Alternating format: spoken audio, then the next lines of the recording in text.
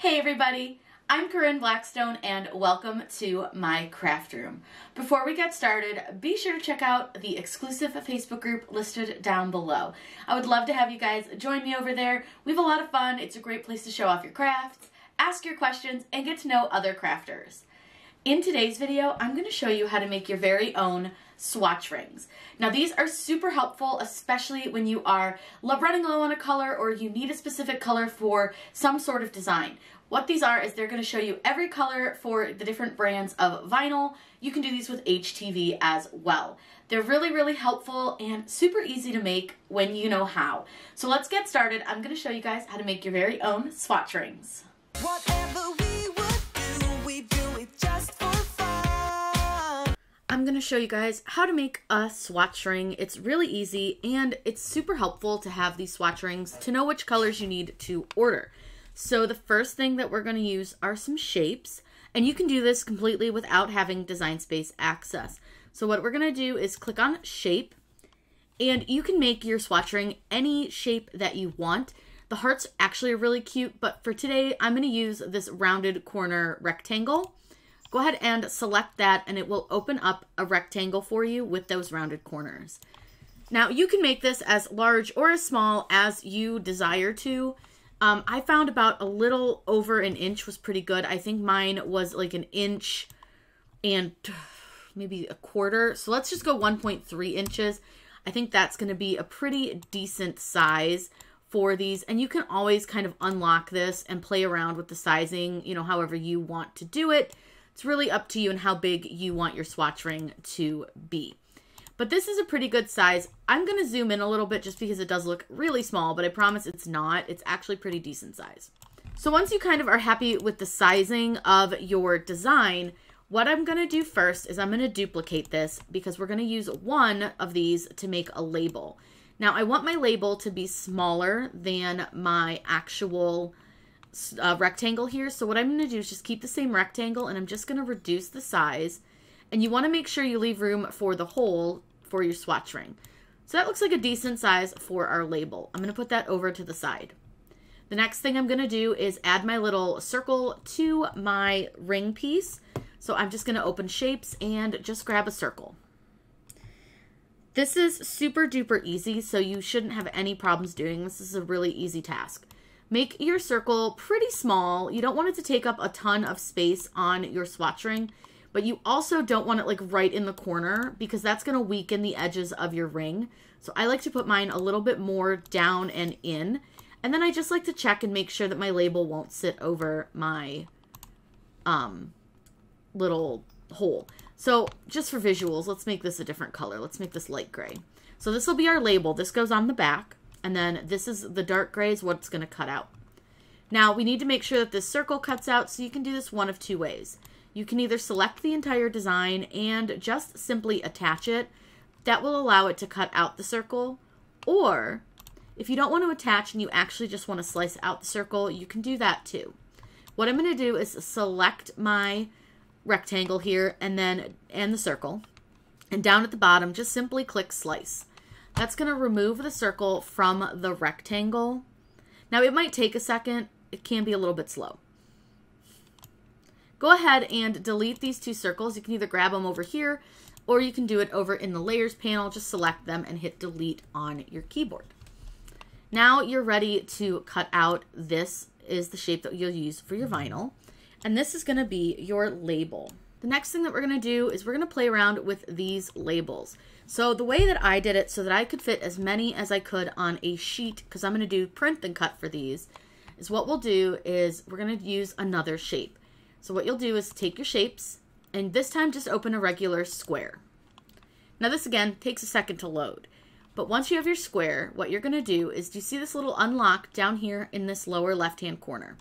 You can either click the unlock here, or there's also one here between the sizing, between the width and the height. Now I'm going to make this 6.75 by 9.25, which is the largest that we can do our print and cut. Now it is not going to fit on our screen right now because we're pretty zoomed in. So I'm going to zoom out just a little bit so that we can see the entire square here. The next thing that I need to do is right click on this and click send to back. I want to make sure that this rectangle is over that design. Now I will say this does look a little bit small. So I'm not really happy with the sizing that I have here, so I'm going to change things a little bit. So what I'm going to do is take my rectangle, put it with my square or my other rectangle. So your label rectangle and your vinyl rectangle. I'm actually going to make them a little bit bigger. I feel like I made that a little small. And for this purpose, let's just make them a little bigger so that you guys can really see. You can make them whatever size you want. Now your label will be bigger and probably easier to put your wording on. So what I'm going to do is I'm going to put it pretty close to the edge. I don't want to go all the way to the edge, but pretty close to the edge. And then I'm going to hit duplicate. I'm just going to like lay these out, and I'm not going to do anything fancy right this second. I'll show you guys why. Because what we're going to do is fit as many labels on one sheet of printable sticker paper as we possibly can. And again, you can make as many as you need to make for however many colors you're going to do. So once I have one single row of labels, which I can fit 5 across, I'm going to select all of this light gray labels. I'm going to go to my align tool, and the first thing I'm going to do is I'm going to align the tops of them. The next thing I'm going to do is click align, and I want to distribute them horizontally, and that's going to distribute them evenly horizontally. Then what I'm going to do is attach them. The next thing that I'm going to do is change them all to white. That way nothing prints for a background color on these, and we don't have to worry about that. The next thing that I'm going to do is click duplicate. Now this can take a few seconds, and what I'm going to do is again line them all up, and I'm just going to fill in this entire sheet, this square right here, with all of these little boxes. Now this can take a minute, and you just kind of eyeball lining them up.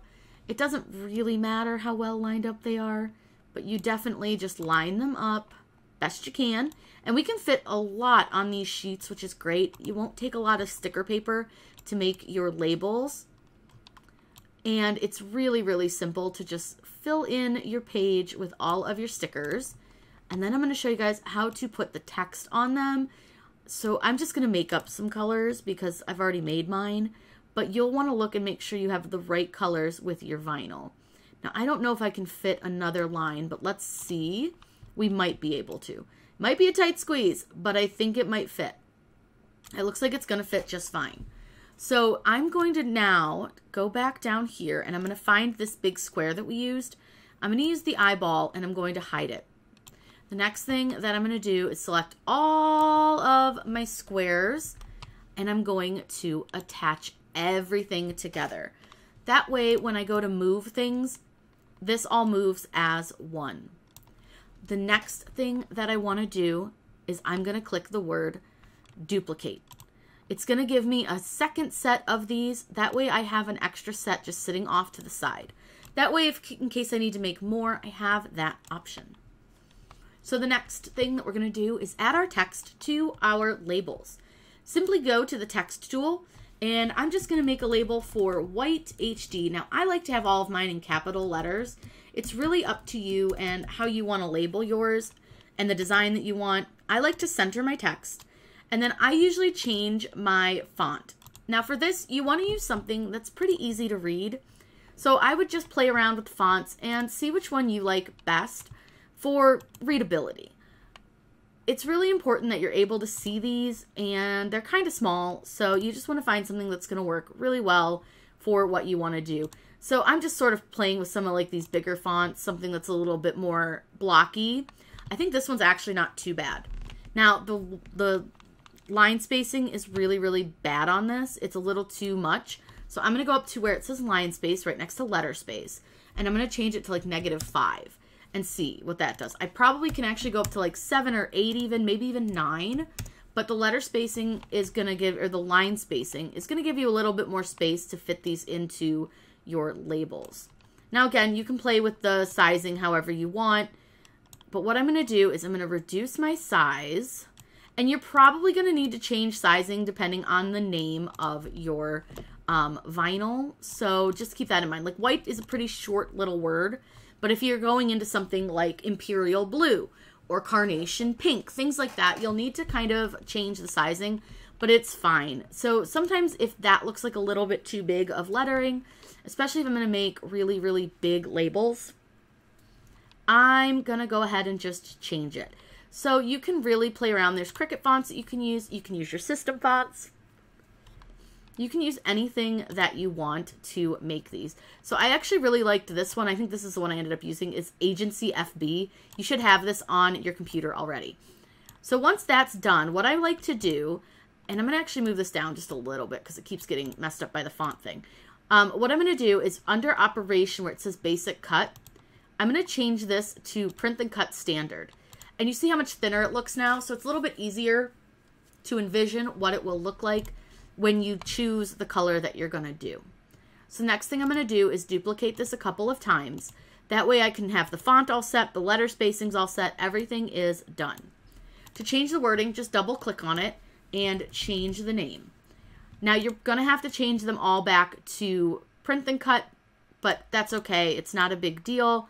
It's really easy to do it this way. You could also write the labels if you wanted to, but you don't have to. So I'm going to show you kind of what it looks like. Because you see I did black. I didn't do that one fully. Capitals, which like I said, I just find it easier to read. So I'm just going to do a few here. And I'm just going to do, so let's say we have carnation pink. What I like to do is I will just shorten it. So I'll just put like carnation. I'll do CRNT and then PNK. Just to shorten it so that it fits on our label a lot better. The HD stands for StarCraft HD. And you can label them however you want. You could absolutely fill out the whole thing if you wanted to write all of StarCraft on there. It's really up to you and how you would like to do it. So let's do dark red. I'm just kind of pulling colors out of my head that I know exist. And for whatever reason, some of them, the one that like you first duplicate will usually stay as a print and cut option, and I don't know why. It's very strange. So the first thing that I like to do is I go and I just change everything back to standard print and cut. You can select more than one, but I'm just going to select them one at a time. And then standard. Now, I'll fill the rest of these in off screen because it's going to take a while and I'm just going to make up names. But what you'll do, say we have everything filled in. What we're going to do is select the entire design. So you want to select all of your boxes, all of your writing, everything. And what you'll do is click the word down here in this lower area under your layers panel. You'll see right next to attach, it is the word flatten. Click on flatten and it's going to look like your boxes disappear. They absolutely do not. They don't disappear at all. They are still there. The reason that they look like they disappear is because they've changed to print and cut. And print and cut doesn't show you your cut lines even though it's going to cut around your design. I know it's a little bit confusing, but that's how it is. So that's how you'll set it up when you're ready to do your print and cut. Now I'm going to go ahead and fill all of these in, so I will come back and we'll have all of them labeled. Once I have everything filled out, you can see all of my squares have names in them. All I simply need to do is select everything that's in those squares. So the easiest way to do that is to just click the left mouse button and drag an entire square around all the parts of your design. That's going to select everything. The next thing that we need to do is to select flatten, which is down here in the lower part of your layers panel. What flatten does is it tells Cricut that this is all going to be print and cut one piece and not to move the words off of the squares. Now it will look like your squares disappeared, but I promise they did not. That's just Cricut's kind of way that they set up print and cut. If it's white, the black lines go away so you can't really see the design. Now, obviously, I have this extra piece over here if I wanted to make more, but for this tutorial, I'm just going to make the one. So I am going to hide this attached piece by using these little eyeballs over here, and you just need to click on the very top attach, and it will hide everything. The next thing that I do need to do is I do want to hide this as well, because we'll come back to that part after we do the print and cut. It's a lot easier just to do these in two separate cuts and two separate, basically, projects. But I like to have them on the same screen. The other thing that you want to do before you hit make it is to save your project. I save my project every few minutes as I make my project because Cricut Design Space loves to crash, and it's best just to make sure that you save your project. So I want to do one final save, which all I have to do is just click save and save again, and it's going to save my project, and it should come up with a little blue line here at the top. Now it will, for some reason, and it does this every once in a while, it's going to ask me that this project has been updated online. Would you like to overwrite the cloud version? I don't know why, because I don't have this saved to the cloud, but whatever. I'm just going to tell it save. I think with the newer update, Cricut Design Space may have just had like a little bit of an issue. I'm not sure why it's been doing this, but it has, and then sometimes it'll actually get stuck. So that's why I just say, make sure that you save this all the time and like constantly save it. Just always hit save. It is really important, and it'll let you know if you didn't save it because it's got that little asterisk next to it. So as long as that asterisk isn't there, it means you haven't made any changes to your project. So now all we have to do is hide this little guy here, this little slice result down here, because we'll make him on a second project. And then we're just going to click the word make it. This portion may take a minute or two because this is still a lot of data for Cricut Design Space to handle. This is also the reason that I tell you to save your project. Sometimes it just gets completely stuck on this screen and you actually have to close Cricut Design Space and reopen. I have a feeling that's what's going to happen here because this has been spinning for quite a while and hasn't opened my project yet. But that's why we save it, so that we can just reopen and start over. It did finally load my project, so that is awesome. Super helpful. Now we're going to cut this with Avery sticker paper. I like to use a less expensive sticker paper when doing these types of projects.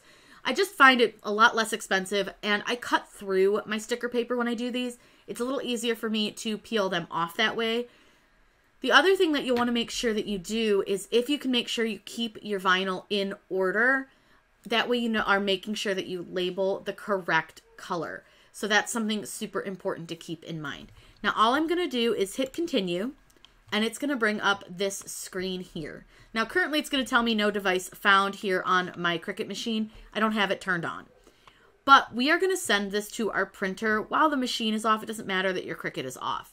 So I'm going to show you guys how to do this. It's super easy, and with this one we don't need to use any like extra settings because it doesn't really matter if it prints beautifully because they're just labels, and why waste extra ink? So what you're going to do is hit send to printer. It's going to take a minute to bring up your device here, and this is another thing that has been happening a lot. It says it looks like your device is already connected to a different window. I only have one Cricut window open, so I'm going to hit cancel, and it should work just fine. But what I'm going to do is right up here, I want to make sure to select the correct printer. So I have my ET2720. I am going to leave the bleed on, but I'm just going to skip system dialog. There's no reason to use it right now because all the system dialog does is really gives us a better print quality, and we don't necessarily need to do that for our printing. So all we have to do is simply hit print. Now I do need to put my stickers into my printer and get them printed out. Then I'll take you guys over to the machine to show you guys how to load them on to your mat. I cut these on the heavy cardstock setting. That way I make sure that it cuts all the way through my sticker paper, and I have individual die cut stickers. Again, for me, this is just the easiest way that I like to do it. If you like to keep your stickers on your sticker sheet, you'll want to use a much lighter cut setting, and you may need to do some test cuts. I did have a hard time, and I found washi sheet worked pretty well. But you'll want to just test cut and see what doesn't cut through your sticker paper.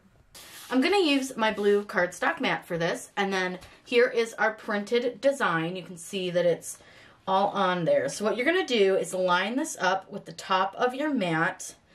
And you want to try to get it as straight as you can. Looks pretty good. And then you want to make sure that it's pressed down really well onto your mat.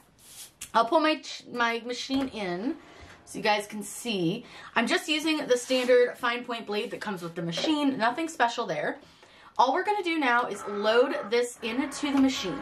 Now I do have my side light off that's normally on to help the machine. I find if it's too bright, it doesn't like to read the lines. So what I'll do now is hit the Cricut button. And what it'll do is it's going to turn on the sensor that's right here in the center of your cradle. It's going to read the lines on the registration lines here. So it'll turn the light on and it'll kind of pull your mat in, and then it'll move. And then it'll pull your mat, it'll go over here and it'll read these lines, and it'll pull your mat in to read the bottom line. Once it's done that, it'll cut out all of our little tags.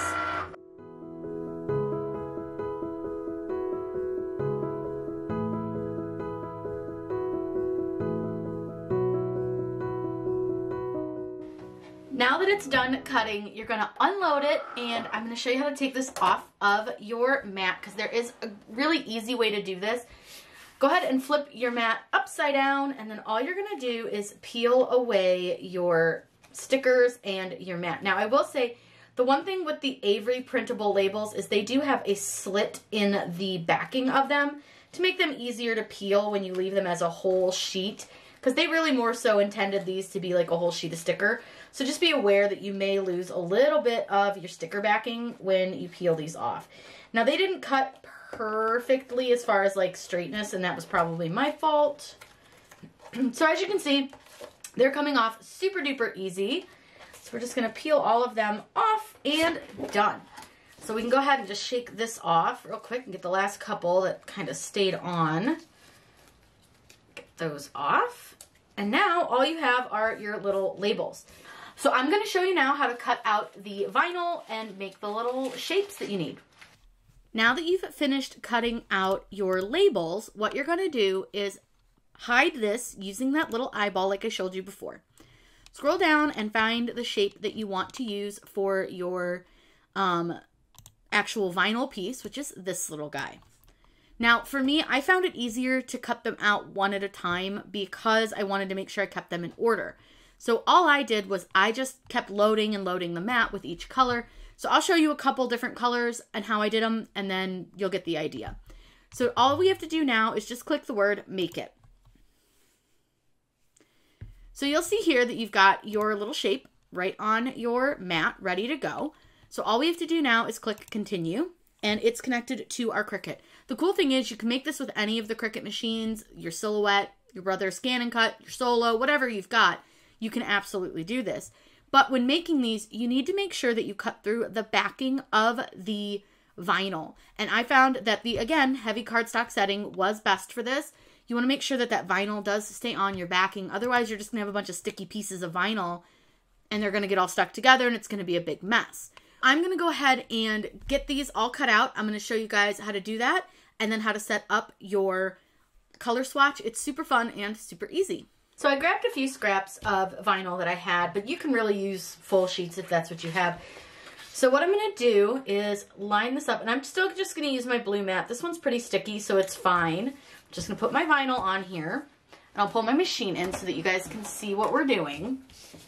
And all I'm going to do is just load my vinyl into my machine. I'm going to move these out of the way. And simply just hit the go button when it's ready. And it's going to cut out our shape, and it's going to cut all the way through the backing so that it's not sticky.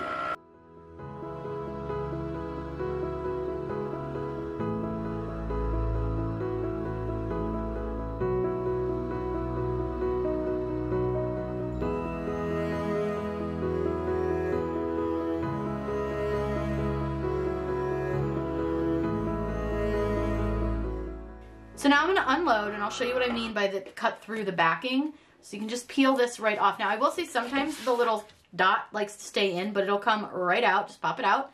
And there you go. There is your little sheet. So what I'm going to do, I don't honestly know which color this is, we'll just call this one yellow, is I'm going to take my little label, peel the backing off, and then I'm just going to label my color. So now I know that this is yellow HD, and I can put it on my little key ring. So I want to cut another color. I'm just going to go ahead and put it on my mat. Again, just simply like this. And now Cricut is a little bit funky right now, and I have to select my cut setting every single time. So it's really annoying, but once you do this, you just keep your computer next to you. So then all I do is just load that other color, load it in, and I just cut out the next color and then label it. You're just going to do this for as many colors as you want or need to. And the nice thing is this is a great way to add additional colors that you may need for your swatch rings, so if they come out with a new color.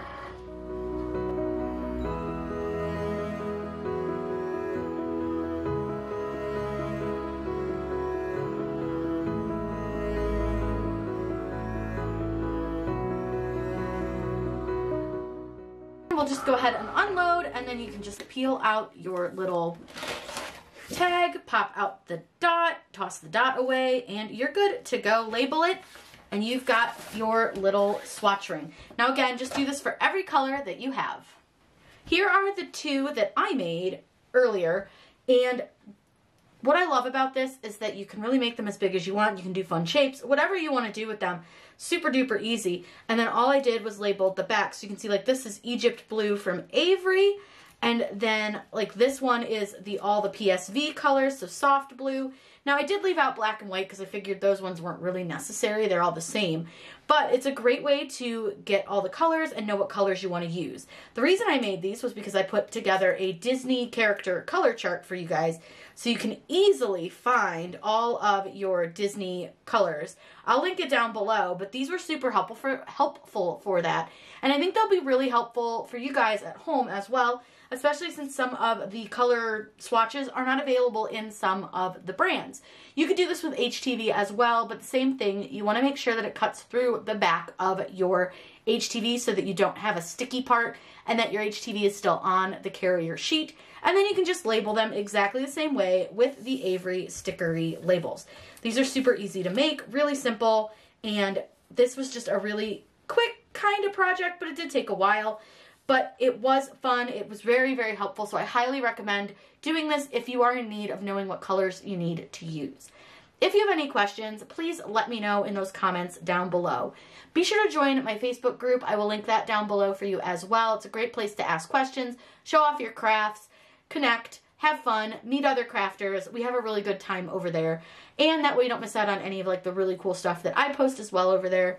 So be sure to join. I hope you guys learned a few things on how to make your very own swatch rings. Have a wonderful day, and as always, happy crafting!